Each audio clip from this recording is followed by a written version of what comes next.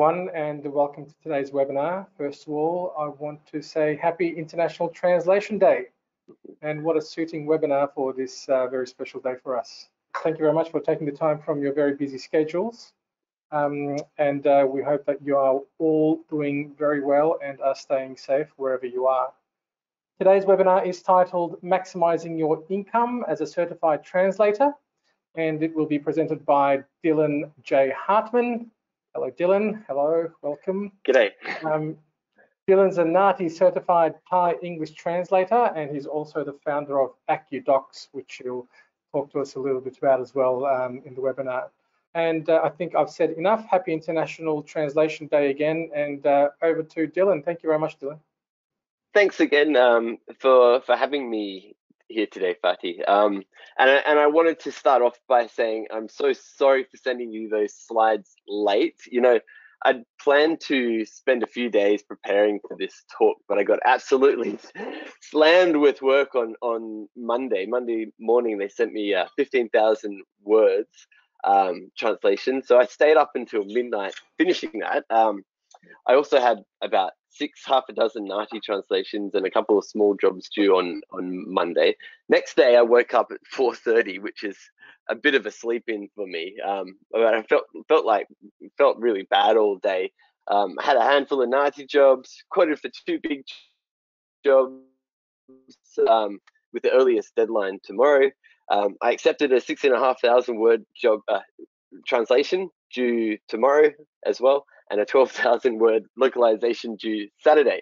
So things are crazy for me at the moment, but I'm here, and thank you for your kind invitation, and thank you most of all to everyone for joining here today.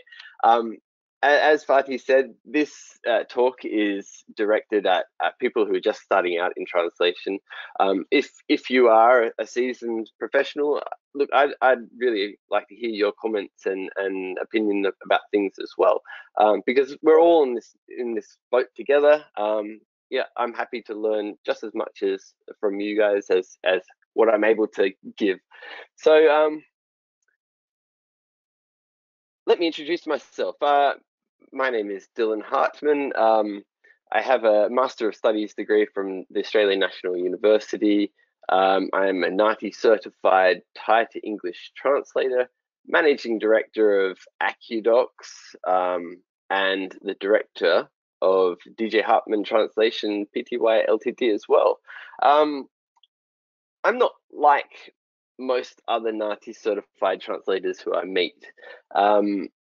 And this came as a shock to me. Before I even became NAATI and joined Austin and started meeting other certified translators, I had this high, say, opinion, this prestigious breed of translators who are certified by NAATI. See, I sat the exam 6 years after becoming a professional translator. I had to return to Australia for a job in 2017, and we decided to stay.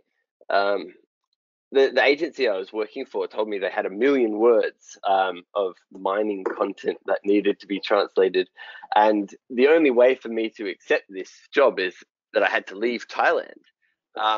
Now, my eldest daughter at the time was 6 years old, and it was the start of the year, so we had already enrolled her to go to international school in Thailand. And I thought, okay, international schools, they start their semester in August. I can bring her over here and give her a head start in school. So yeah, I brought my eldest daughter along with me. And you know what? After putting her into Australian school, after 2 weeks, she called her mum. And said, "Mum, yeah, I miss you, but I don't want to go back to Chiang Mai. I really like it here." So my wife packed up our condo, sold the car, put everything in a shipping container, and we decided to come here to Brisbane, move here to Brisbane. Now, also this is all before even sitting the NAATI exam.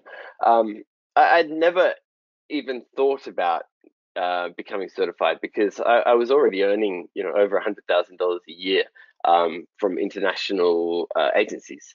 And so there was no real point until one day I was browsing the directory of translators on proz.com, and I saw another certified translator in my language pair, and their advertised rates were more than double what I was charging.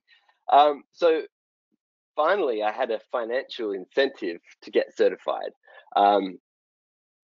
Yeah, that was the only reason why. So just I'll continue with the presentation. Just a note throughout the presentation, there will be little question marks in the bottom right-hand corner of the screen. At that point, I'm going to stop. And if anyone has a question, Fatih, if you could please let me know, and we'll utilize those opportunities to talk. Of course. Thank you. So here we go. Let the numbers speak. These are my draft sales figures from the last financial year. Now, throughout 2020, 2021, work was very consistent. But you'll see some fluctuations here, and that is not because fluctuating work at all. That is because I'm really bad at sending invoices on time. So as you might see, July, I had sent invoices probably 60 days before that, and they all got paid once in July. Or in November, I hadn't sent any invoices for probably a month or more, and yeah, they all came in December as well. It's also worth noting that if this was the 2019 financial year, the final figure would have been a lot closer to 250,000. But thanks to COVID and our fluctuating currency, 2020, 2021 was a fantastic year to be earning US dollars.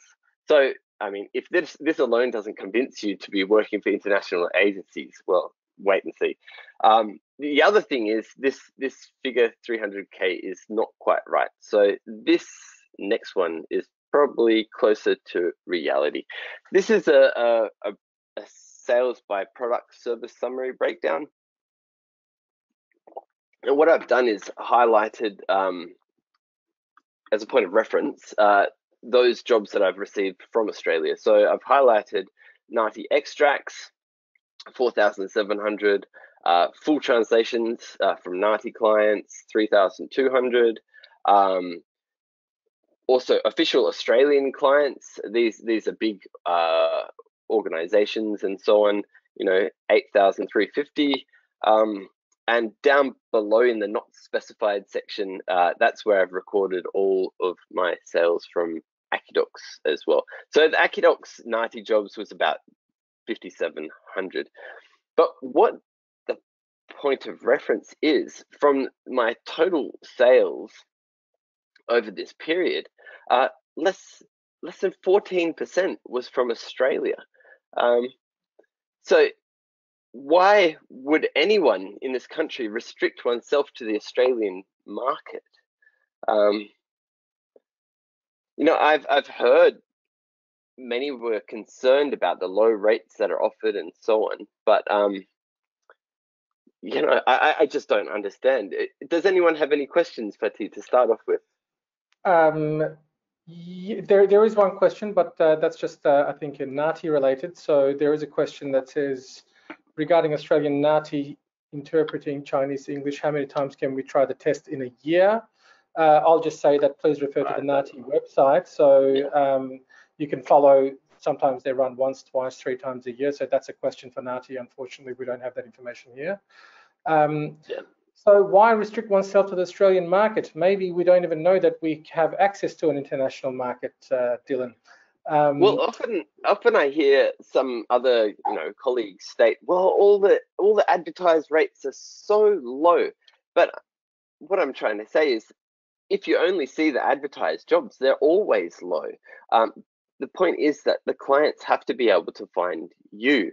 And let's say, I hope one of the outcomes of this presentation is that some of our NAATI colleagues can make themselves more available to the international clients, the international agencies, and so on.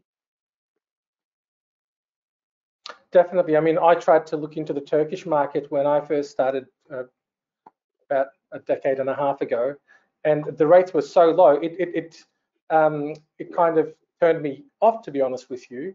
But then I never thought about the potential Turkish English work in America or in Canada or in England. I didn't even think about that. I was just concentrating on my Lloyd-speaking country. But you know, you're going to tell us about all the different marketplaces around the world. Sorry, some other questions coming in. Are NAATI credentials recognized worldwide? I think you'll talk about that. Maybe not officially, but they definitely add some pizzazz to your name. What kind of documents do you translate for international clients and agencies?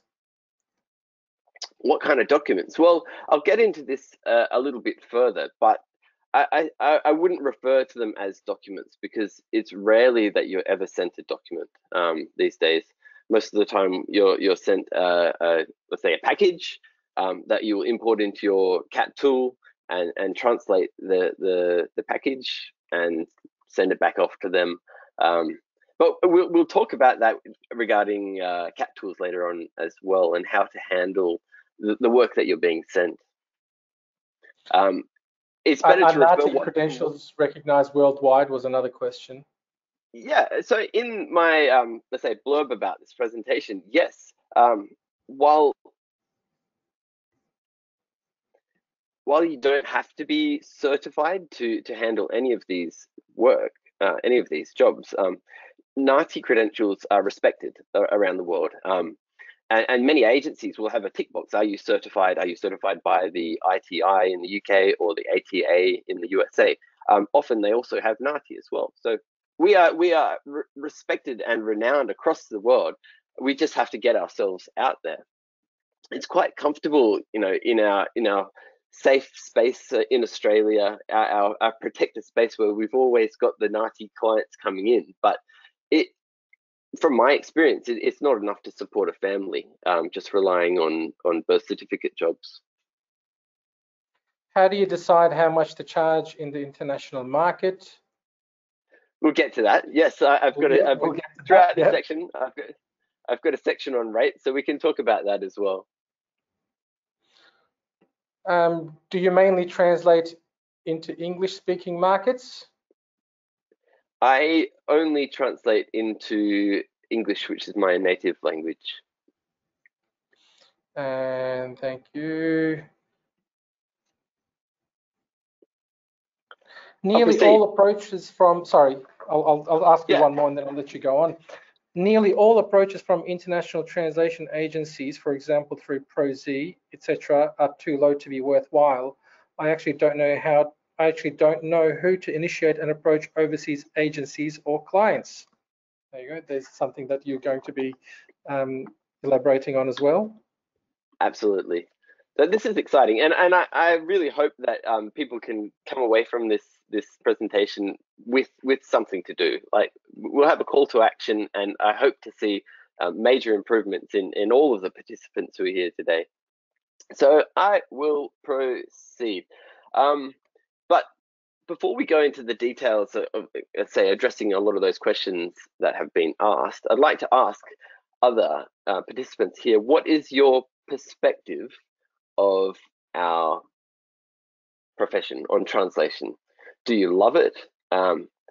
Why did you become a translator? Did you become a translator to help others? Are you passionate about words, language, and translation? See, our perspective in translation plays a huge role in how we address the market, how we posture ourselves, and how our clients see us, and what eventually we take home from it as well. Now, for me, I can say that I am not a translator. No. I am not a business person. Not at all. That does not define me. I'm not a software developer. No, absolutely not. What am I? I am a father. I am a husband. I'm a cyclist. I'm a creator of literature, of music and art. It's so important for us to find our grounding.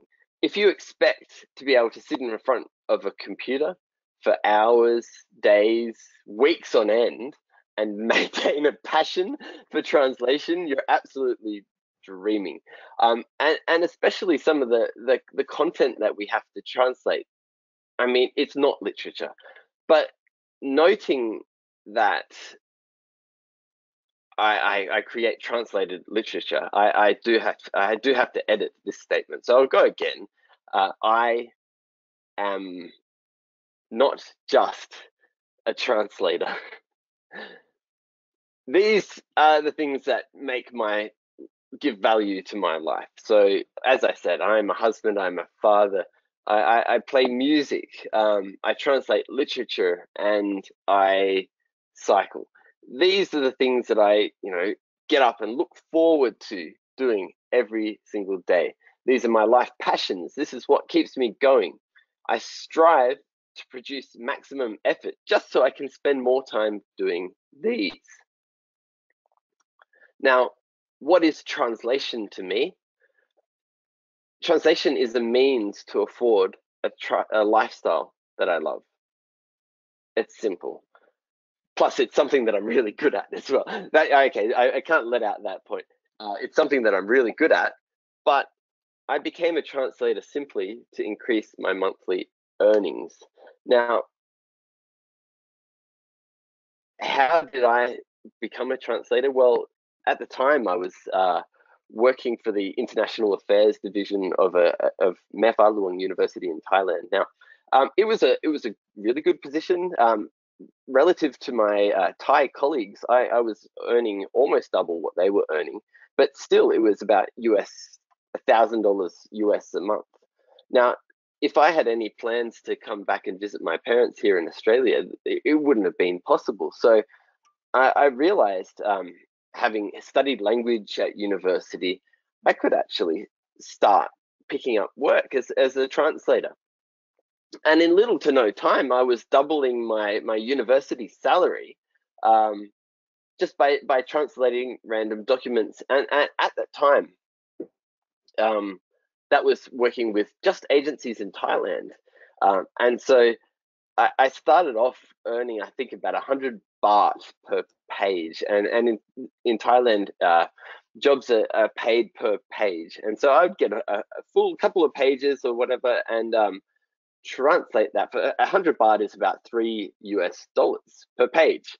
So I started at the bottom. I started right at the very bottom.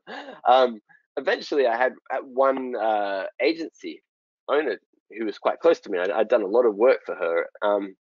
She said, "Well, actually, why haven't you started working on the international market? You could get a lot more than what you're getting with the Thais, and you've got a good potential." So that is how I started translation. At university, I would say I never liked doing translation, but it was something that I was good at. I was always very good at it. All right, so I'll read out some of the comments here. I'm an NAATI certified translator from English to Vietnamese. I'm a mother of 4 children at primary school ages. Due to my busy schedule, I can only work whenever I can and when the kids are at school or at night when they're asleep. Recently, I'm so interested in working outside the Australian market, but I have no idea where to start or look for, or what to look for. The webinar is just on time, and I thank you for the information and experience that you are going to share. Thank you very much. Got another comment here. I've done some work with UK agency, and they love being able to send work, which gets done while it's overnight in the UK. So I know that can be a plus. Yep. You're going to talk about all the different time zones and how it's a 24-hour pretty much day for you. How do international payments work? Do you have any recourse against non-payers? Do you employ other translators? So I'll answer the first one. In let's say the 10 years I've been full-time, let's say professionally translating, I think I've only had one instance of a non-payment. And and that was with a subcontinental agency, and from then I just stopped accepting work from that area. So I only you have to, let's say, there is a process. You should really do the background check on the agency before you accept a job. Often, if it's too good to be true, it's a huge you say workload. You've never heard from them before, and they're offering you this amazing rate. If it sounds too good to be true, it might be too good to be true. So what we have on proz.com is the Blue Board, which is a, let's say, a rating directory for all of the registered agencies in the world. And if you have a bad experience with an agency, you can give them 1 star and say why, and they have opportunity to reply to you as well. So I mean, it is a two-way conversation, and if you give a bad rating to an agency, often that is the best motivation for them to pay up. The other thing, I have had some slow payment issues, and the best strategy that I had was just to call them, because often translators are so used to being tied to our desks and sending millions of emails. Just getting on the call and on the phone and finding out what's happening helps a lot of the time. What was the second question about? Yes, so was it, do you employ other translators? I think you've got a section on that too coming up. Yeah, I've yep. got a section about building a team. Yep. Love it. Yes to most questions that you've asked. I'm passionate about linguistics, words and literature. Here's a question. What strategies do you use in dealing with people from different countries where cultural differences and gaps are usually confronted? And I've got another question following that. Is it mandatory to have NAATI certification in order to work as a freelance translator in Australia? Do clients or agencies require translators to present proof of their NAATI certification, or can we work with Australian agencies without the certification? Thank you. The first question about cultural difference, I work for dozens and dozens of multinational agencies, and they're all communicating effectively in English. There are noticeable cultural differences, and I'll talk about my experience of working for a major agency when that goes through a merger and acquisition by a bigger agency, and then all the teams change. We had a major disruption when that happened, but I'll get to that a bit later as well. Second question about being certified and working with Australian agencies. Before I was certified, I had tried to apply to Australian agencies, and I always got the response that you have to be certified. So I assume that Australian agencies are, say, compelled to hire certified translators. Yeah, pretty sure that in Australia, NAATI certification, especially if you want to work for agencies, is mandatory. All right, let's move on, and we'll ask the other questions as we go. Thanks, Fatty. So, getting back to it, translation allows me to earn money from a skill that I excel at.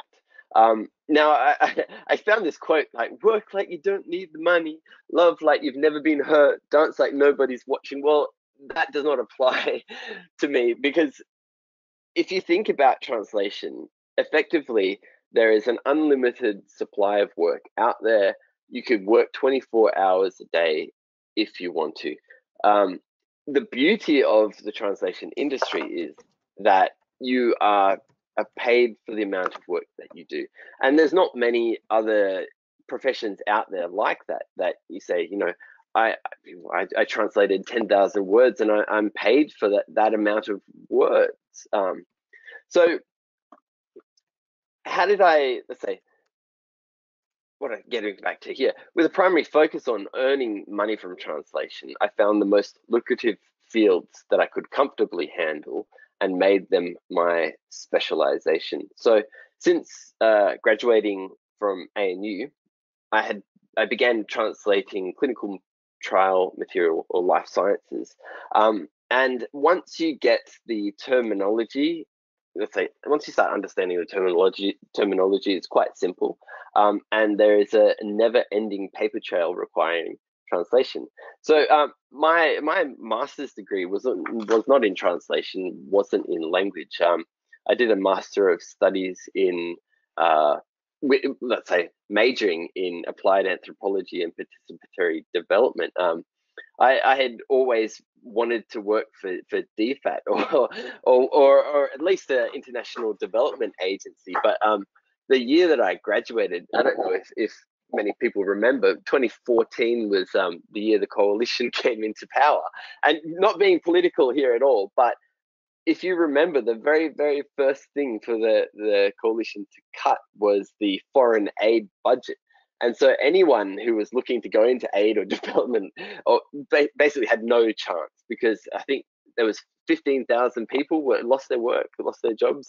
It's like something like they cut $5 billion off the aid budget.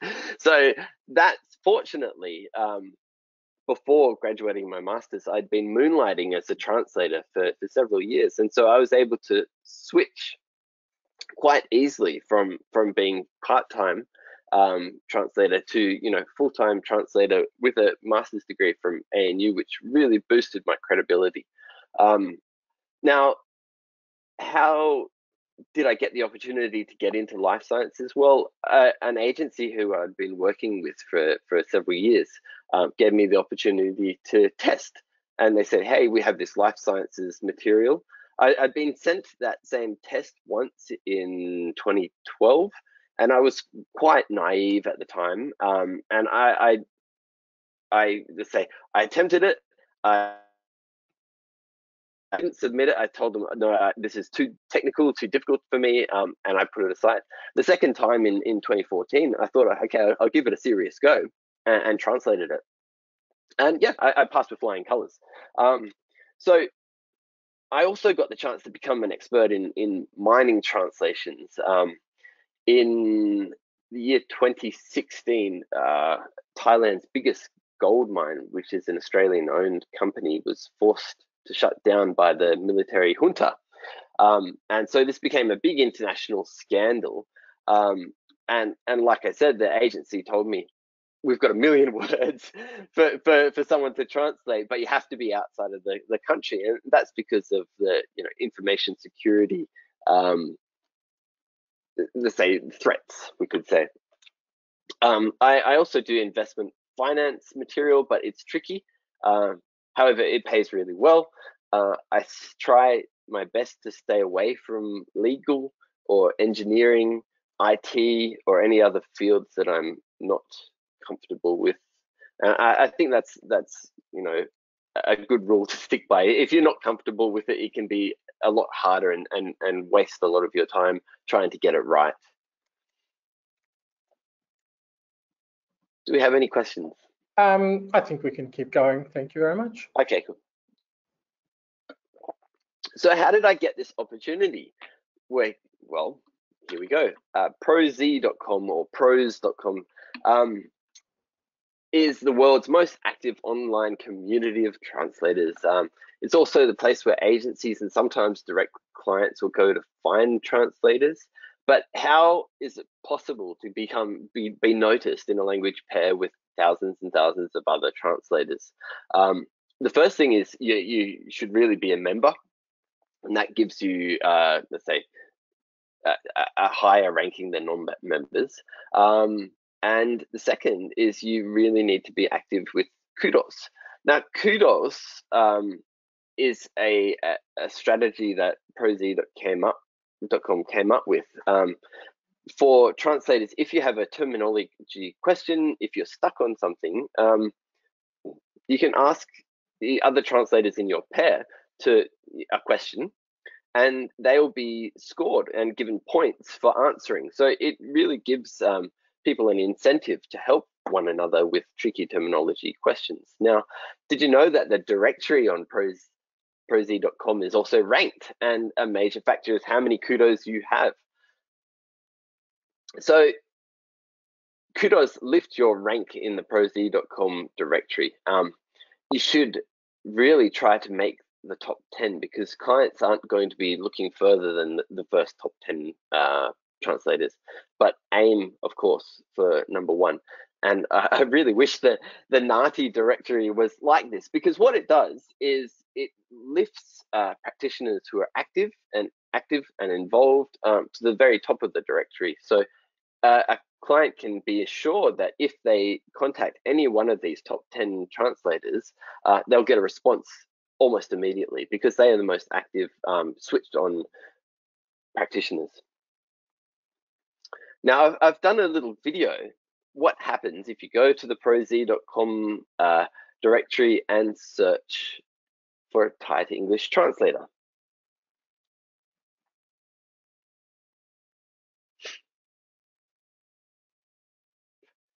Thai to English and click search. Woohoo! Yes, I am at the very top of the Thai to English directory on proz.com. Now, this has had an incredible impact on my work and my success. Now, if you come into my profile, you can see I've uploaded a video. Now, in my case, that is me speaking Thai, introducing myself in Thai. I think it's a way of proving that I'm quite capable in this language. See? Now, I'll also show you that I've customized my profile as well. So often,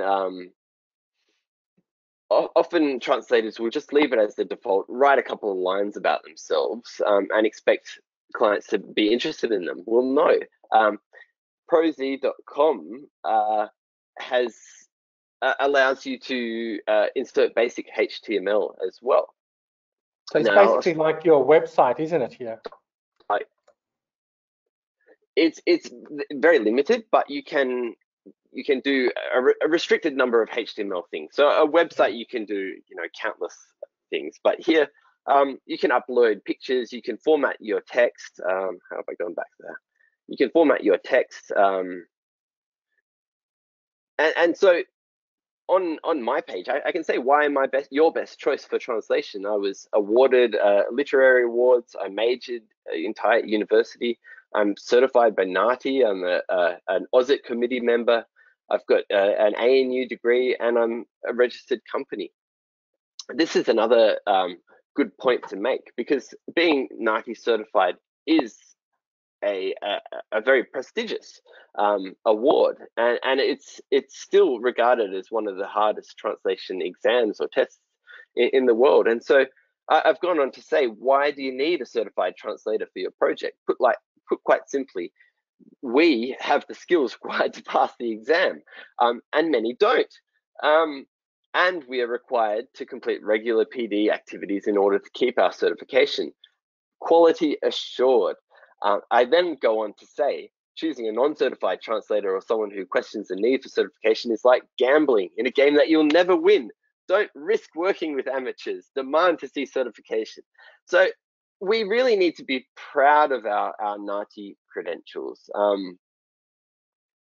Now, this is where you market yourself, but also explain what the NAATI certification is to the international clients, so they can go, oh, well, here's a translator who has this NAATI certification. Yes, maybe it's not officially recognized around the world, but it, people do know what it is, and it definitely gives you an upper hand.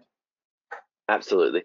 And I mean, I do continue on in my website. Now, it's probably worth noting that when I was actively using my proz.com profile to get more clients, right now I've got too much work. I'm still turning away more jobs than I'm actually accepting. But before then, I had a lot more concise and a lot more targeted. Now I've got it's expanded a bit, just as a digital business card to some extent.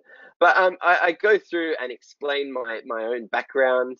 I talk about NAATI. I talk about my specialization and my primary workload. I then go on to talk about PD.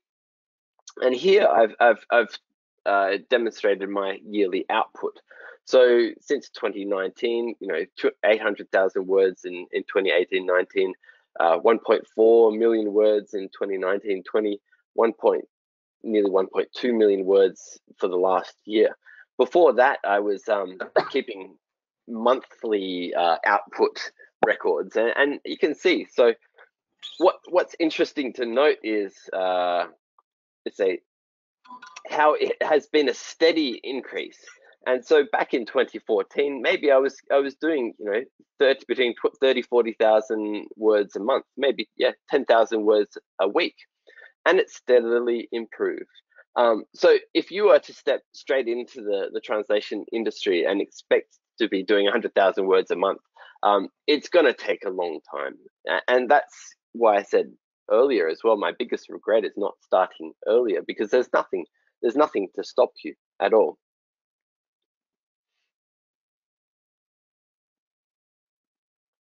And of course, at the end, I've got more of my name in print. Thank you very much. That's a very good presentation there on the website and what you can do with it thus far. Got a couple of questions that have come in. This ProZ seems similar to any other freelance website. I'm finding it so difficult to compete with other more experienced translators. Many websites say how to compete and stuff, but none of them do not indicate clear answer, as there is no solid method. Is there any particular you can tell us how to, is there any particular thing you can tell us how to obtain jobs? It is just so hard to get in as a starter?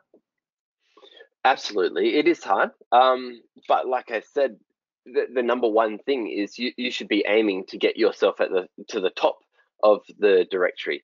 And the only way to do that at the moment is by answering as many kudos as you can.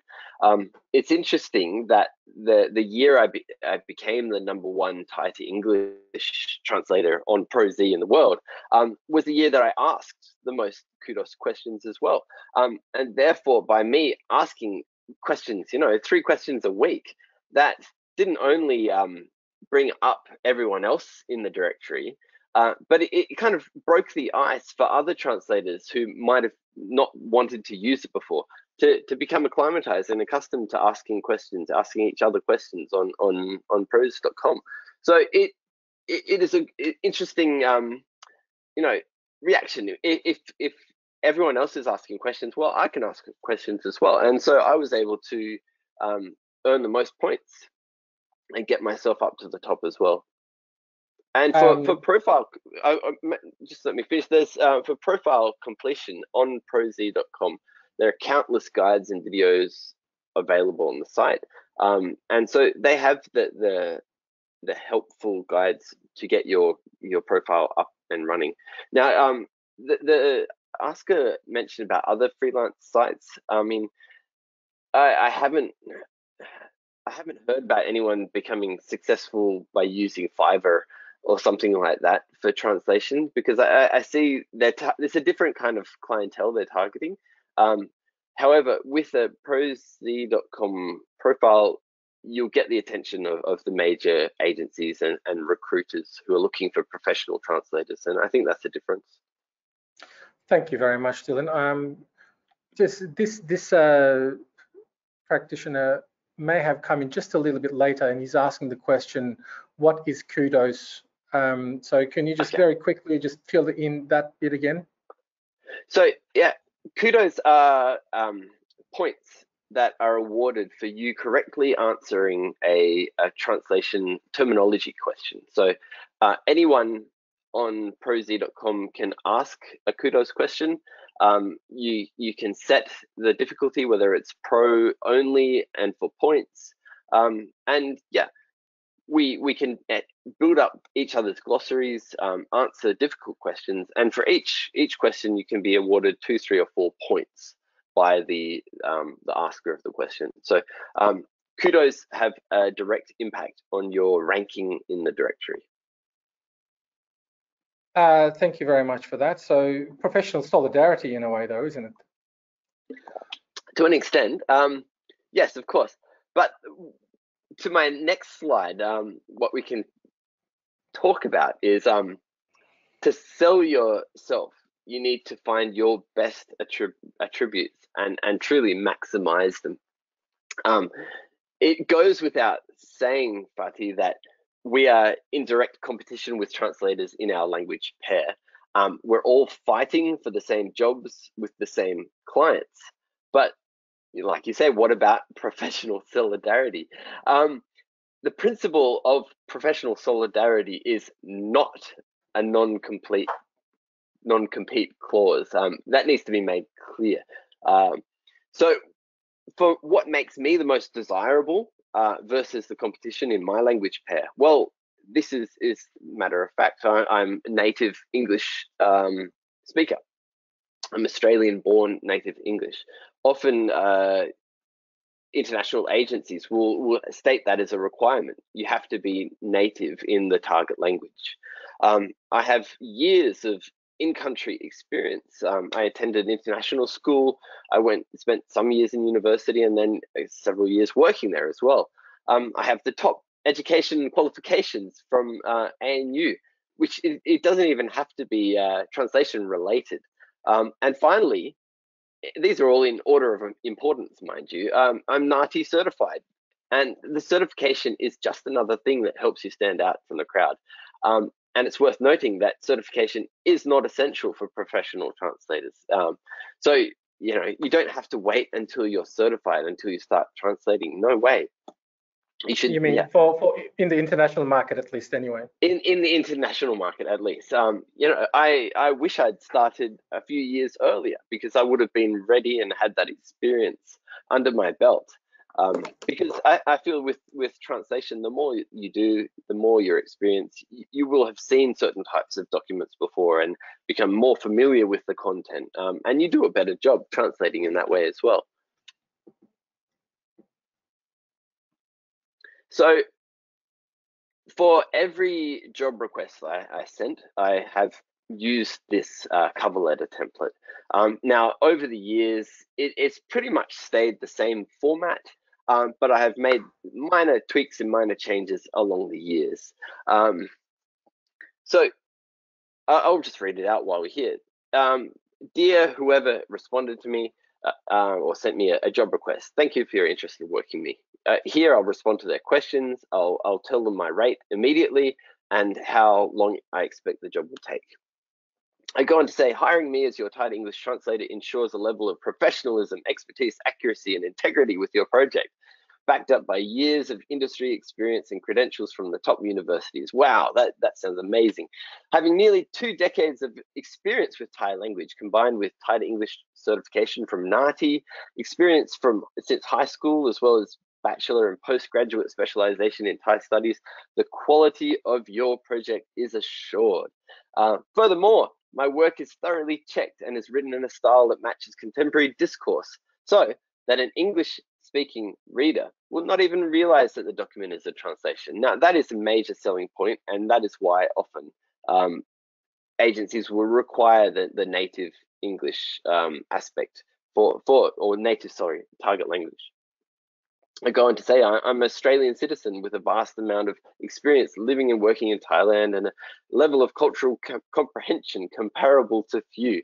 I go on to say my credentials and my certification. I'm a member of OSIT, a committee member for OSIT, and was the secretary as well. I specialize, go on to state my specializations in issues relating to applied anthropology, international development, NGOs, refugees, migration, human trafficking, indigenous people's rights, effects of mining and resource extraction on local communities, social impact assessments, land tenure, and environmental management. Fatih, do you know how much work I get like that? Next to none. But those were my major in my master's degree. So I still think that these are my honest specializations, but it is not the main source of my work, not at all. So I go on to say I have a broad range of experience in many other fields of translation, and with consideration of my training, I'm able to adapt my skills to the translation of most types of material. So I'm a generalist. With regard to this, the bulk of my work consists of technical translations such as clinical trial, mining, and finance documentation. As a work platform, I use fully licensed version of WordFast Pro and SDL Trados. I think it's just called Trados now. And thank you to the agency for their consideration in working. And this kind of template has been hugely successful over the year, because what you answer their question in the very first sentence. You know, they will always send you an email asking your rate and if you can accept the deadline. Don't stuff around, just answer that straight away. And if they're interested, or they get a couple of, let's say, interesting candidates, they will read through the rest of the email. Most of the time they don't go further than the first line. So does anyone have any questions about CVs and cover letters? So we can see that there's a lot of knowing who you are and what you do and what you can do, and there's a lot of self-marketing involved here, I think. Absolutely. Yeah. So there's definitely something that we can learn from your approach to the clients. Some questions that have come through: what CAT tools do you have license for and use, which you've just answered there. How about agencies or recruiters not on proz.com? Is that something that you'll address later? I'm not sure, but mostly I mean, if they're not, honestly, they all, in my experience, all the major agencies have contacted me, and they've found me on the proz.com directory. Yeah, so proz.com is pretty much the go-to place for translation freelancers. Yep. Absolutely. What if we don't have a lot of experience? Build it up. Build it up. Yep. So slowly get there.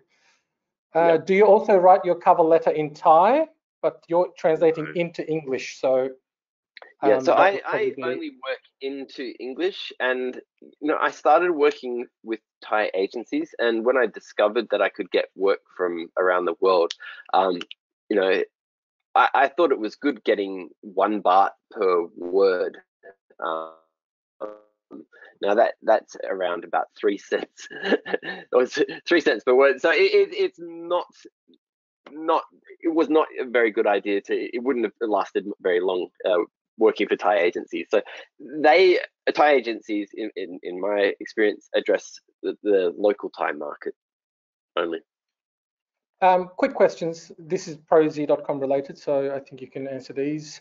I've signed up on Proz on a free membership to begin with. What steps would you recommend to consider before becoming a paid member? So my experience, the week I paid for an annual subscription on proz.com, I got the biggest job that I'd ever had all my life. So the reality is, if you're not a paying member, you're not going to be sent jobs. It just works like that. But I mean, along with that, you need to have a fully completed and maximized profile as well, and have everything all ready to go. And then you pay for the membership, and then you'll get clients coming to you, or you'll be able to quote on jobs. I think one of the restrictions on free memberships is that you have to wait 24 hours until you're able to quote on a job. So I don't think you have any chance on getting any jobs until you start paying. Very good. One more question, then I'll let you continue. I've got other questions coming in, but I'll try to ask them throughout so that we can keep going. What program do you use to track your workload? Because you were talking about your different jobs and how many thousands of words and so on. Is there a program that you use to track your workload? I'll get to this down the track, but I use my accounting software these days. I used to use an Excel spreadsheet, and you would have noticed when I showed my proz.com profile, it went from monthly word counts to annual word counts, and that's because with QuickBooks I wasn't able to do it as easily as I could with an Excel. But from my experience, don't stick with Excels any longer than you need to. Move to accounting software as quick as you can. All right, I'll let you go and continue. I've got more questions, but I'll save them for later. Thanks, Dylan. Excellent, no worries.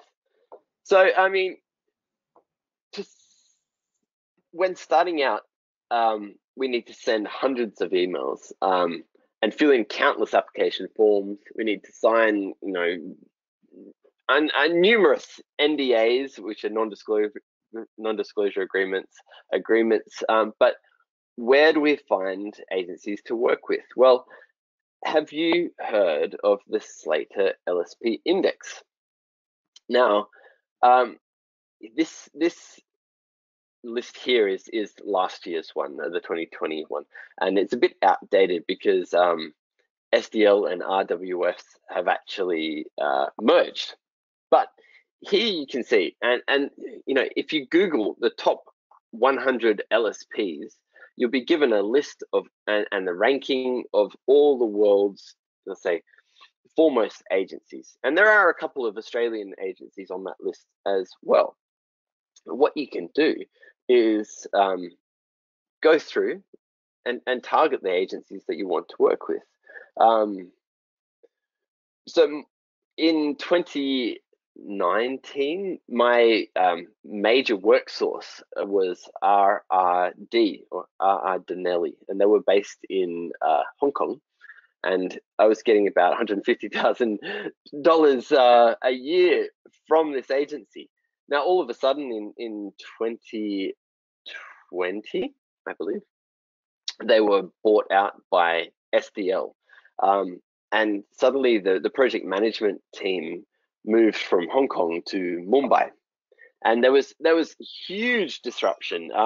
They instead of sending, you know, continuing to send all the work to me and my team, they decided to start, you know, outsourcing to other translators. And my closest teammate was also working on the QA step, and she would send jobs back every single day because they were lacking quality.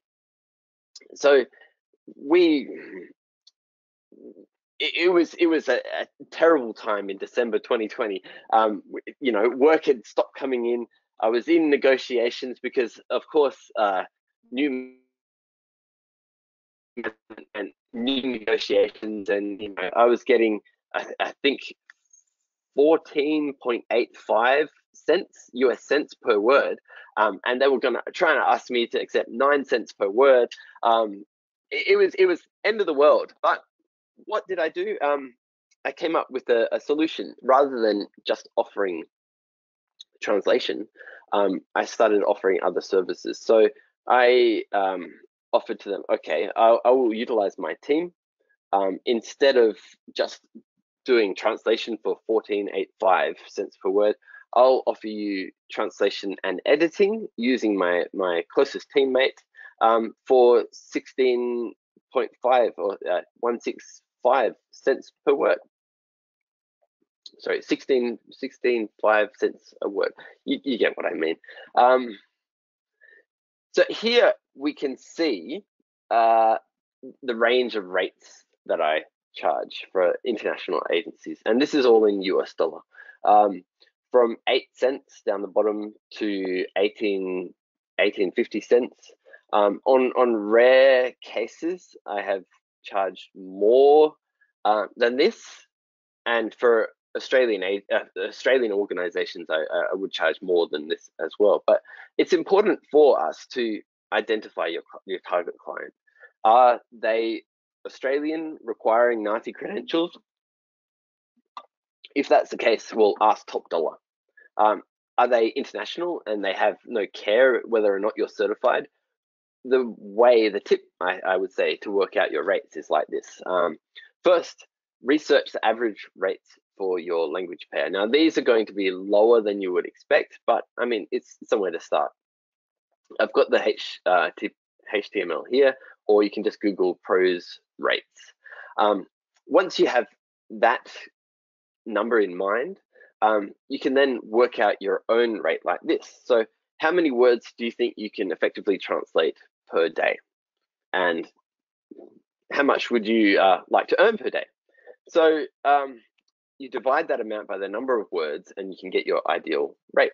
So if I want to say I want to earn $350 a day US, and I can effectively translate 2,500 new words per day, my rate would work out to be about 14 cents per word. And you know, that's still a rate that I'm comfortable charging. Next thing I'd say, do not quote in Australian dollars.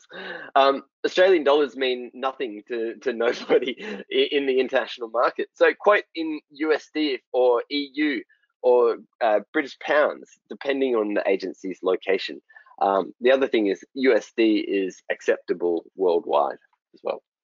Finally, be careful. Be really, really careful, because there's the tendency to, let's say, advertise, if we're starting out, advertising our rates quite low because we'll get the job. But it's very hard, almost impossible, to raise your rates with agencies after you have been onboarded.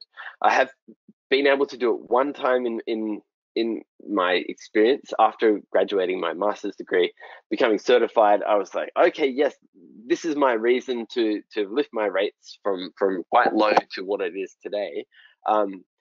And it was like a special case scenario that they accepted and agreed.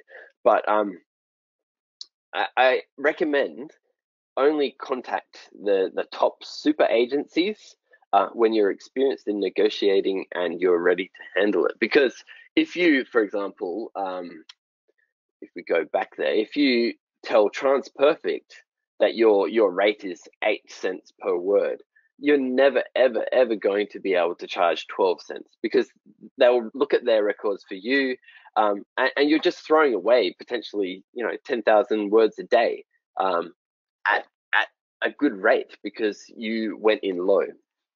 So be careful with who you choose to advertise rates with, because you can never change them. Like I said earlier, offer a variety of services. So my top rate there, $18.50, is for translation, editing, and quality control, and that is with 3 separate languages. And the one I use most often is $16.50 for translation and editing. Now I'm completely transparent with the agencies or the client that I'm working with, saying, okay, this is my rate for translation. It'll say $14.50. It'll be too expensive. They're more willing to go and hire someone for 8 or 9 cents per word. But if I then say, okay, well, I'll offer you translation and editing for this marginally higher price, they're more willing to accept that. Or if they want the full service, look, they can get translation, editing, and quality control. We used to offer a lot of DTP, which is desktop processing. That's because Thai is a language that is pretty bad with OCR. OCR is optical character recognition. So if someone uploads a scanned PDF with Thai, it'll get it about 95% right. But it still needs to be edited by a human being. I do localization. If you remember back to one of the first slides, I think just doing Australian English, I got about $45,000 last year from that, which is okay for a job that's a piece of cake, really. LQA is language quality assurance. That's proofreading, effectively. Cognitive debrief is another service where, let's say, pharmaceutical companies have a questionnaire that they've translated from American English into Australian English, and you have to go out and ask people who have this disease this questionnaire. And it's not a linguistic task, but it's part of the linguistic process. And so that's another opportunity that you can take. I also have a sad face next to MTPE, because it is a task that I absolutely hate, but it's the way the things are moving in our industry. And to say that I don't use machine translation would be a complete lie, because our translation tools, our CAT tools, have the machine translation showing down the bottom anyway. I also go on to say that you should quote an hourly rate for tasks that aren't charged per word, and set your minimum to half an hour. Often agencies won't ask if you have a minimum, but if you assert your minimum, most of the time they're going to pay. Do we have any questions, Fatih? Yes, indeed. I've got a few. Just keeping in mind that we've got half an hour left on the clock, so we'll get through these questions as quick as we can. Cool. All right, I'll start from the top over here. Where did you learn to use CAT tools? I'll get to CAT tools a bit later, but it is a process. It's a necessity. You have to do it. So I learned on the job. When you're sent a job that requires a CAT tool, and if you don't use the CAT tool, you can't take it. Well, it's better to learn how to use it than reject the job. Yep, thank you. More on that coming up. What are you going to put on a cover letter when you're just starting out? Should students who haven't finished their studies even be starting a Pro Z account and answering questions? Of course, yeah. The earlier you start, I don't know if you remember, but on the directory itself, it says on the directory the year you signed up to pros.com. So the earlier you sign up, the better it looks for you as well. If it says that you've been on pros.com for 15 years, it's a lot better than being on there for 1 year. So get out there, be as active as you can, as early as you can. And about writing a cover letter, I think all of us have attributes that are unique and are presentable. That, I mean, I can't. You can use my cover letter as an example, but come up with your own words, come up with your own description and why they should choose to work with you. That's right. So it's something that you start building on. I think what can Absolutely. start off as a couple of paragraphs might end up turning into an epic like yours, Dylan, over the years. All right. Do you charge GST on top of those rates? You don't charge GST to non-Australian clients. Yep, very good. Thank you very much. What are the top translation agencies? I think you gave a list of those are from Slater. Yep. So it is between TransPerfect. It's between TransPerfect, RWS, and Lionbridge at the moment, the three big ones. Yep, and you can go onto slater.com, right? Was it to see those? Yes. And they're constantly changing as well. So have a look at those, and they're on the slides that we've uploaded. You can download as well. You can have a look. Sorry, just going to quickly go through these.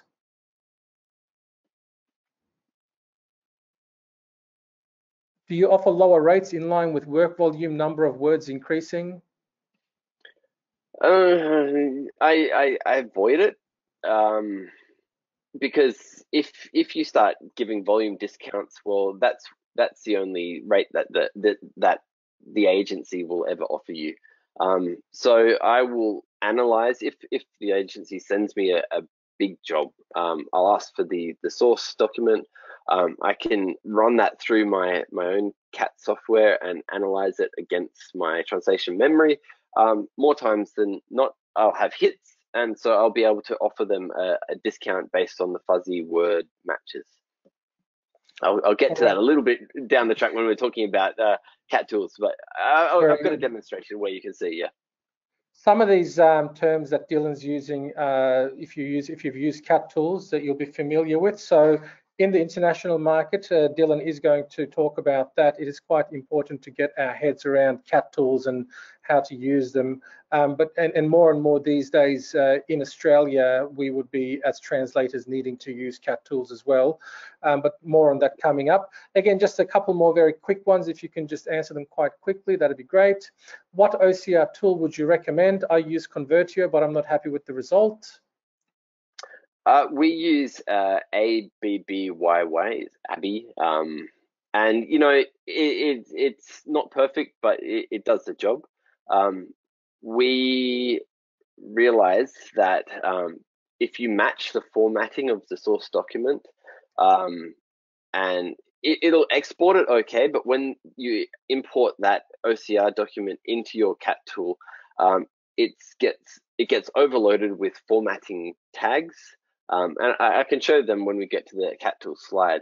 But the way to work around that was for us to export the OCR export as plain text, and then make sure we clear all the formatting. So it's just working with the plain text. import that into our CAT tool, and then have the DTP team, desktop processing team, fix it up into a document again. So it required a couple of steps, but that was the only way to fully utilize the translation memory in CAT tools. Thank you very much. And with CAT tools as well, there is a brief mention on CAT tools coming up, but I think we can work towards some training towards CAT tools as well in some future webinars, because I think in this modern age, translators definitely need to start working with CAT tools, both nationally and internationally. Just a couple more that I think you can that you'll be addressing: editing, quality control, etc., carried out consecutively by different people. Because if you're an individual translator working alone, wouldn't be editing and proofreading already be part of the translation process? That's right, that's coming up in your teams. Do you do everything yourself? Again, you'll be answering those questions. Do you use ABN to issue invoices? How do you issue invoices to foreign companies? ABN is for Australian businesses. You wouldn't be using your ABN internationally, I wouldn't assume, Dylan. How would you invoice foreign companies? Often the foreign companies, the big ones at least, have an invoicing, let's say, part on their website where you just fill in the spaces and click send. But if you do have to send a physical invoice, these days I use QuickBooks, the accounting software. Before that, I had a template which I would fill in the individual invoice number, fill in the details, and send it off. It's always good to include your ABN, of course, because you still do have to tell the ATO about income from foreign sources.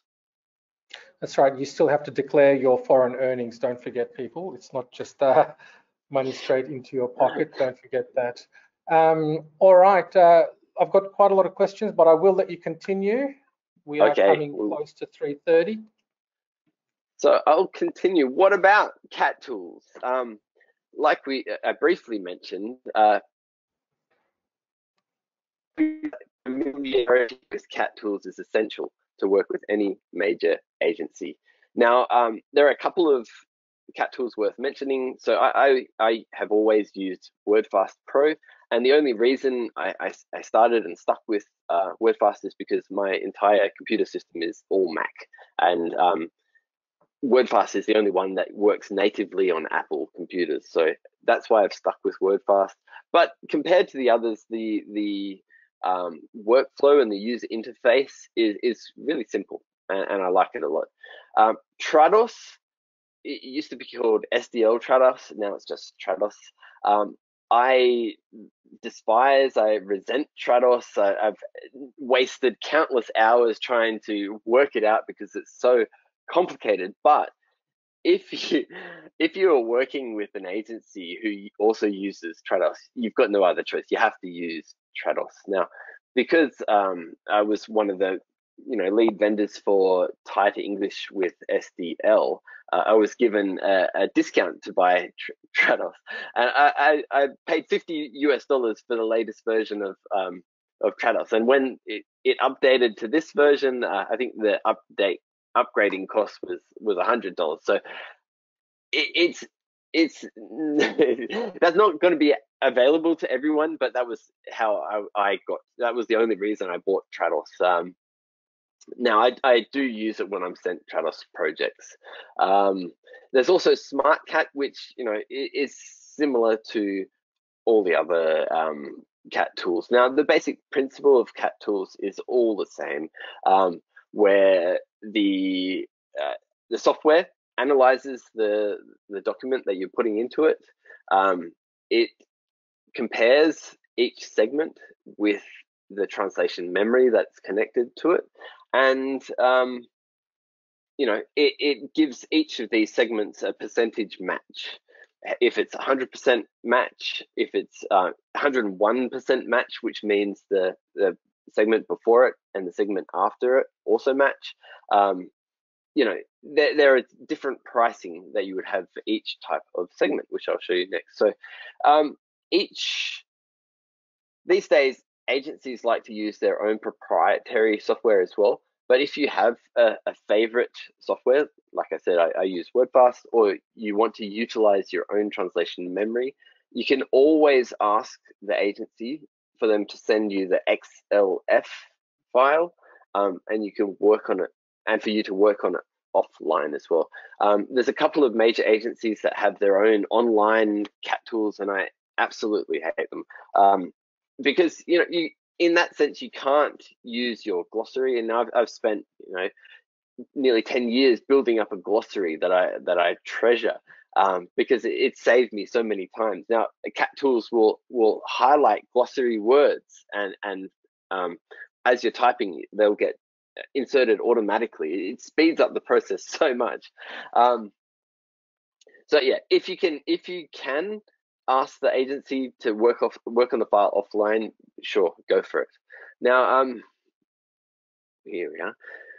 Here is a recent example of a 10,000 word job that I was sent.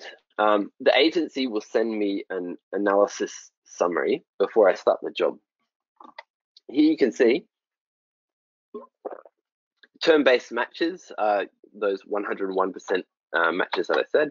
Oh no, sorry, that's confused.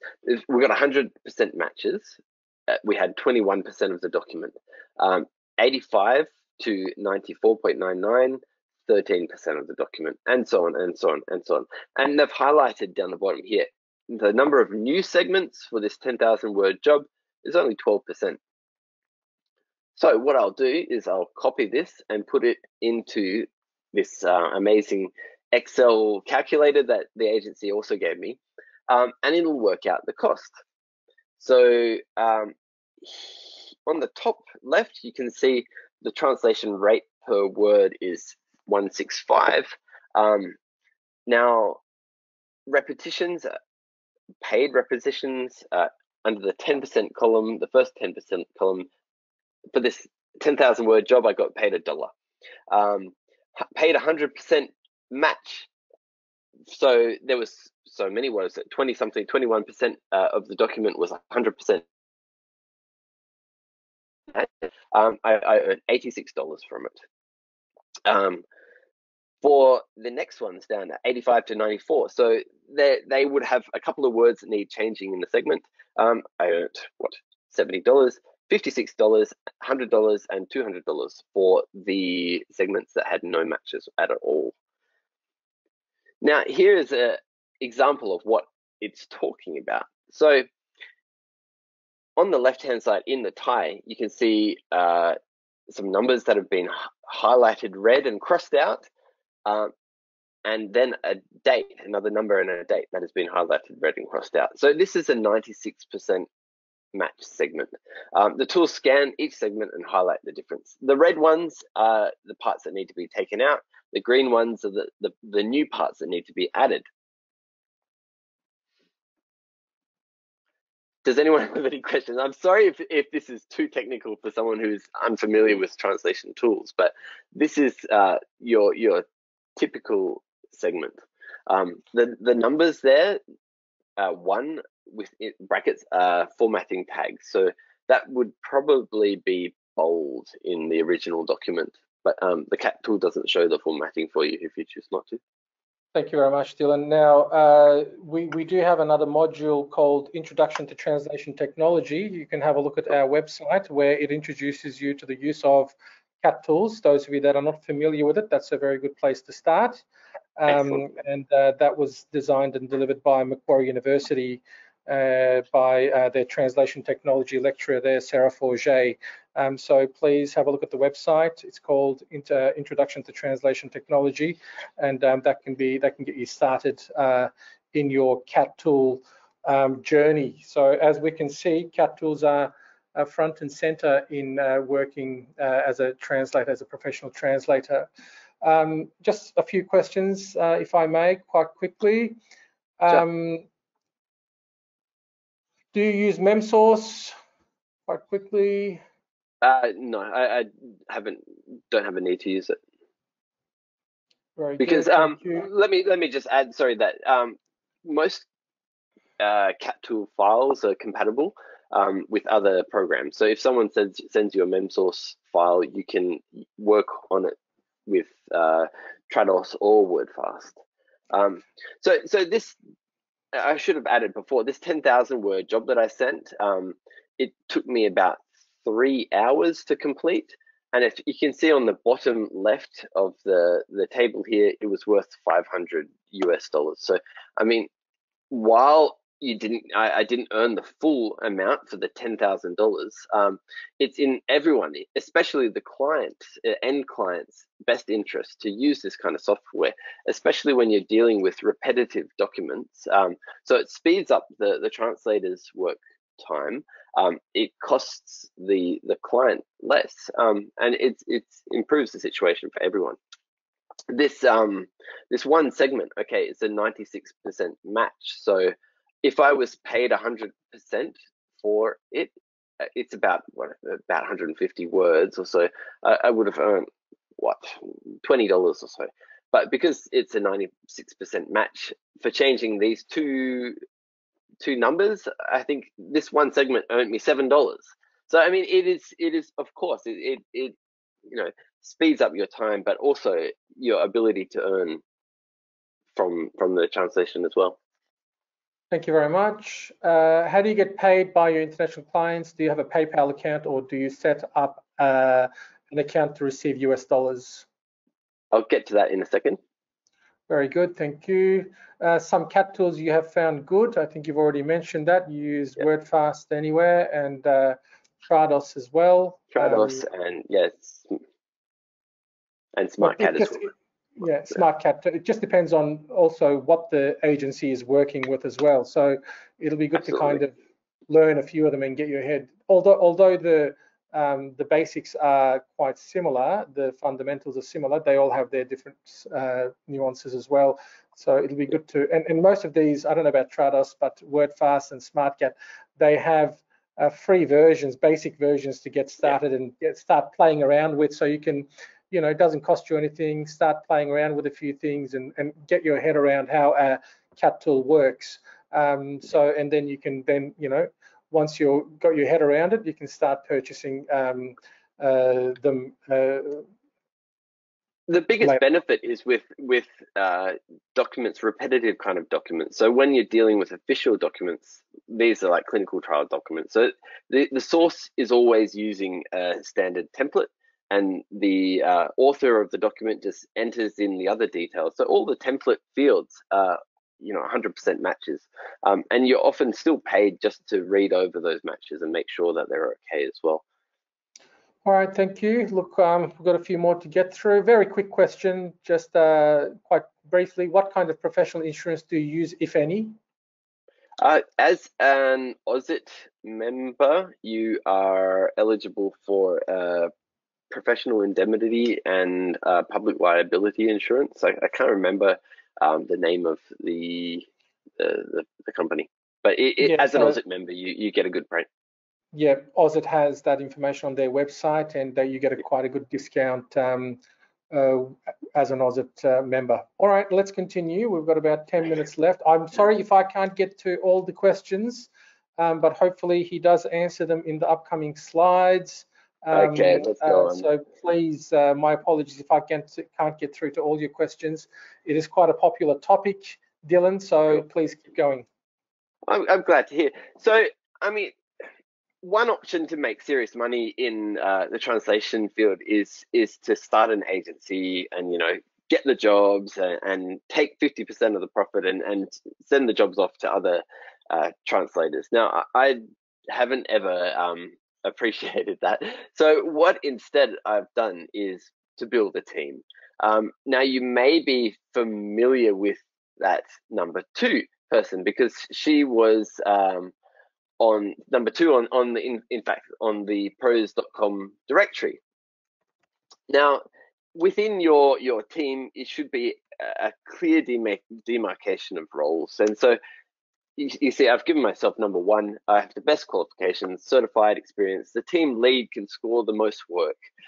They have the best, most desirable qualifications that all agencies are looking for, and typically get every job that gets sent to them. However, having a reliable number 2 is priceless, because your go-to might be just as capable as you, but doesn't have the certification, for example, they don't have to live in Australia or the US, but it's so important that they have to be reliable. So my number 2, Teresa, she's a native bilingual, half Thai, half English, based in Thailand. So if I get if I'm fully booked and unable to take work, I'll say, hey, Teresa, are you available for this? I'll take more of a project management role. I'll take part of the rate and send her the job and the rate.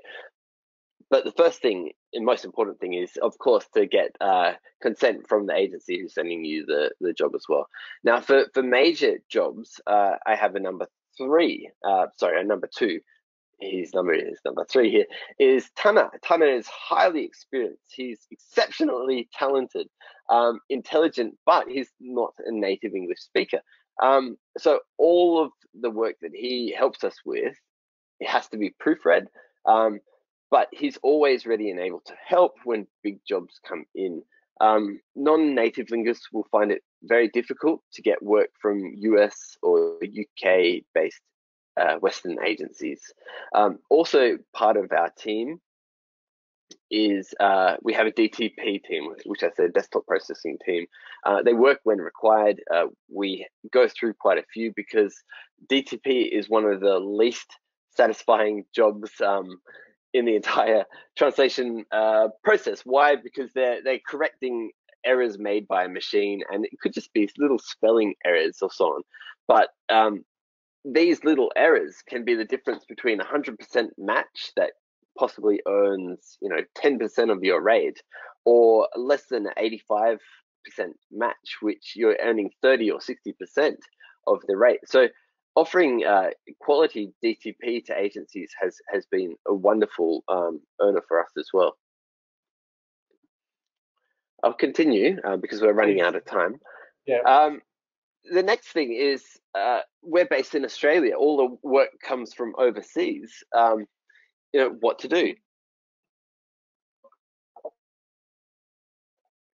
Well, most of my work comes from New York. I find if I wake up at around 4 a.m., which is 2 p.m. in New York time, I can catch most of the jobs and respond to most inquiries, all often while I'm still in bed. Halfway through the day, Hong Kong comes online and they begin sending work. Then Mumbai, then Geneva, and then London, and then potentially it's time to go to bed. But this is the reality. Not much work comes in from Australia. If it does, it's a typical ID document or so on. So you need to be active and able to respond to project managers in New York or London or Hong Kong and so on pretty quickly, because I think if you wait more than 5 minutes, you will have lost the job. Just before I started this presentation, I got a notification from Lionbridge. There's a $600 job, and yeah, I had to quickly do it on my phone, check what it was, and yeah, I took it. Because if you leave these jobs, they just go to the next best person who's ready and waiting to go. Keeping organized. It's so important to have some kind of structure in your emailing system. So a highly organized email inbox is essential. Prior to now, I used the Apple Mail, where you can use different colored flags and you can have different smart mailboxes and star various emails. I now use the email platform called Superhuman, which makes things a lot easier and a lot quicker. But Superhuman is a paid service, but I figured if I can save an hour a month utilizing Superhuman, then it's worth it. And I think I'm saving more than an hour a month from just emails. So have a look at that if you like. In work, so you mustn't forget about jobs that are in progress. Make sure that you always check what jobs are active, and make sure you're keeping in control of your deadlines. The other thing is invoicing. Invoice regularly, weekly or monthly. I'm the worst at this, and as you saw from one of those first slides, the work isn't inconsistent. That's just my poor invoicing skills. So I'm aware of this, and it's something that I am trying my best to improve. But right now I have an inbox full of purchase orders ready to be invoiced. So yeah, I call it a form of forced savings, but that's a very bad attitude to have. I will continue. Use accounting software, not spreadsheets. So I think in our early careers, it's a bit difficult to go and start paying $30 a month for QuickBooks or Xero, Recon, so on.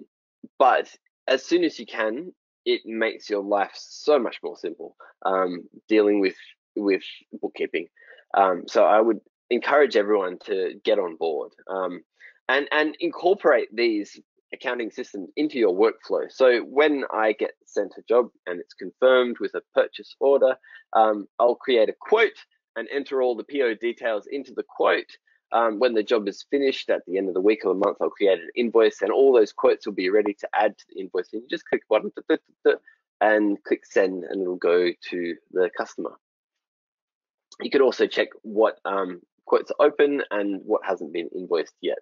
I had set aside this week to do invoicing, and like I said at the start of this presentation, I've gone ahead and accepted another 20,000 words. So invoicing will have to wait another week for me. Getting paid, Wise. So formerly TransferWise gives the best rates for international transfers. What you do is create an account, select your currencies, and you'll be given bank details for each of the currency. PayPal is okay for small transfers, but the fees are terrible. Bank transfers gives you the worst exchange rate and the maximum fees. There are other options available, but Wise is truly the best these days. What about the NAATI jobs? And I hope, Fatih, you can let me finish this last bit before we answer any more questions. So what do you do when you're tied down with tens of thousands of words due in no time and a customer suddenly calls you up wanting a NAATI translation? I've noticed on the NAATI directory that many practicing certified professionals take their phone numbers and their emails off the directory. Well, I don't think that's the best way to do it at all. So what we have developed, from my experience being run off my feet with these huge jobs, is we've developed AccuDocs, which is the world's first self-service translation technology for individual clients, customers wanting to translate their personal identification documents. Because I realize it doesn't matter what country someone is from, doesn't matter their level of education or so on. They already know what their documents say. And especially with the Australian extract translation templates, all that really needs to be entered is names, dates of births, parents' names, addresses, and basic information like this. Now, some of these customers are paying up to $100 a page to get this done, when in fact, it's information they already know. So our software AccuDocs guides them through the process of entering the required fields into extract templates, cutting the time for translators to complete jobs within 1 to 3 minutes without the need for calls or emails. So AccuDocs is a revolution, we say, a revolution in speed for delivering certified translations. We have a customer-centered approach. The entire process is transparent, where the customer chooses whether they want to do it themselves, whether they want to send it to the translator, or whether or not they want to get a full translation for a set fee rather than doing a template translation. It accepts online payments, prepayments for the job. So when you're sent the job, it's already been paid. All the bookkeeping and invoicing has already been taken care of for you. You're able to set your own prices. It's simple and easy to use. We cover proofreading and editing and revision of the work. Yeah, it's free for translators as well, and incorporates its own messaging functionality. And of course, we got this quote from Dr. Erica Gonzalez as well, stating that AccuDocs is a unique system that has the potential to become a global innovative tool. Well, we've only released it in Australia so far, but eventually we hope that will be the case. So thank you to everyone for joining our presentation today. I hope we can afford a few extra minutes, Fatih, to answer any questions that are still there. These are my contact details, and if you want to learn more about AccuDocs, please have a look up the top. But meanwhile, if we have any questions, I'll be happy to help. Definitely. So we did hit the 90-minute mark. Those of you that want to stick around, if Dylan's happy to answer some questions as well, we'll keep asking Absolutely. them. Cool. Those of you that can't stick around, please, it's fine. The recording will keep going, so you can go back and watch the recording when you get access tomorrow. All right, I've still got quite a few questions. My apologies, I'm not going to be able to ask all of them. Quickly, and if you don't mind, Dylan, let's just fire through these. Can you talk more about machine translation? How often should a professional translator use it? Just a comment maybe on that one. It is good as a guide. It is good as a hint. Personally, I'll have it as a hint below, but I would never have the machine translation entered into the segment. So I think it's good to translate afresh, but you can have a look at the machine translation segment down below, but it makes things complicated when you insert the machine translated result into the segment that you're working on. And that might end up sounding more like machine translation, which people are quite against these days. But I think it's good to have it as a hint below. Yep, so once you start using a CAT tool, you'll see that the machine translation is offered as a hint there for you, so you can just have a look and see how much of it you want to use, or if you want to use it at all. Yeah. Thank you, Dylan, for sharing all these with us. Thank you to all graduates for running the session. Very informative. Thank you, Parisa. Indeed. Lots of thank yous coming through. How can we access AccuDocs and how much for subscription? It's free. And go to accudocs.com.au, have a look. Very good, thank you. How do you keep track of your in-work jobs? Now I use the email platform called Superhuman. I'm able to have a split inbox just for work, and I highlight the ones that I'm working on, or when they have been finished, I'll move them to a PO job or invoicing inbox. Yeah, but so I mean, there are a lot of different ways that people use project management tools, and there's a variety of options, but I try to keep everything within the same platform. Otherwise, you've got 5 different platforms open. Thank you. Very quick one. Do you set up your profile, with proz.com profile, do you set it up in the target language, or does it have to be in English, regardless of which translation direction you are doing? Proz.com gives you an option to do your profile in another language. So you can add a tab and it'll have your profile, whatever you write in the second language.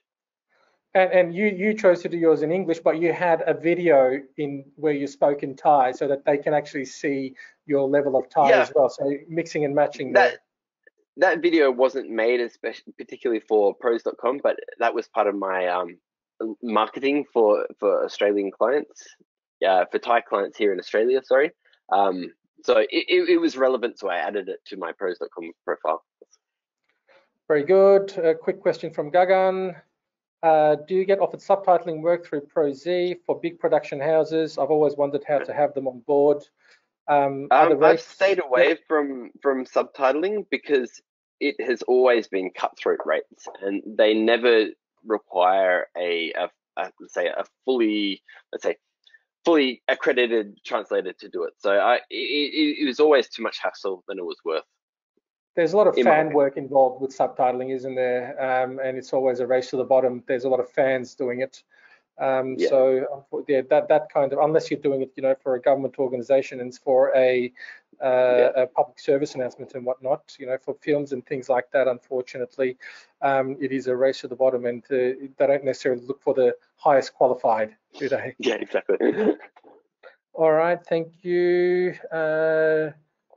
Do you keep a record of the words you translate from Thai or those you translate into English, like your word count wise? Which ones do you count? My word count, I have a disclaimer at the bottom of my proz.com web page saying this number is an estimation by dividing my total earnings for that year by my minimum rate. So it's a ballpark figure. Do you see machine translation taking off with work from human translators in the near future? That's a complicated question. What I have noticed, let's say in the 7 years of doing clinical trial translation work, in the old days we would get maybe 10%, 100% matches. 10% of the document would be 100%. These days it's getting more, over 50% is 100% match. So rather than just machine translation, I think the big agencies are spot on with using translation memories, which is human translations that have been uploaded into the agency's translation memory. So I think there's more likelihood that it's a mix and match of both, with machine translation utilizing translation memory results and coming up with an intelligent response. That's right, very good, thank you. So I think we really need to do a little bit of research on what is machine translation, what is translation memory, and how they affect our work. So again, you can have a look at that Introduction to Translation Technology module I was talking to you about. That talks to you about all of those. Where did you get your licensed version of STL Trados? You already answered that. They gave it to you almost for free. Really cheap. I think they sell it for $700 retail, which is a waste. It's so expensive. But I mean, I paid for my first copy of WordFast Pro, and the first project I had with it was worth double what I paid for it. So unless you're in the game, you can't play. It is an investment, let's say, and also just keep in mind anything you spend on your business is tax deductible, right, Dylan? Yes, absolutely. Don't forget. All right, thank you. Do you have any agencies who require you not to use any MT at all? Gene, I don't know if you mean machine translation or CAT tool. Yeah, they are. Yes, definitely. In that case, you should turn off your connection to Google Translate or whatever you have connected. Yep, so within CAT tools, you can actually connect different machine translation tools. So you can disconnect it, is what Dylan's saying, right? Yep. All right, one last one. I'm unable to find where I can see if there are any open questions in my language. I think this came quite a while ago. It's about the kudos. Kudos. Like I said, the year that I earned the most kudos. It was the year that I asked the most questions. So if your language pair isn't active, go ahead, start looking for challenging terms to challenge your colleagues. And also, if you are already familiar or friends with other colleagues here, you can have little let's say kudos tests with one another and challenge each other. Friendly, and both of you will be able to, let's say, achieve better positions on the directory. Sorry, Gene's come back and said, yes, it is for confidentiality reasons that ask not to use machine translation. Do you mean translation memory, Gene? I don't see how machine translation would affect confidentiality. I see that often, Fatih, where they're worried about the segments or the content going up into the cloud or into the ether of Google's intelligence. So yeah, I do see that often, especially for confidential clients. But those are the kind of documents that MT doesn't help very much with anyway.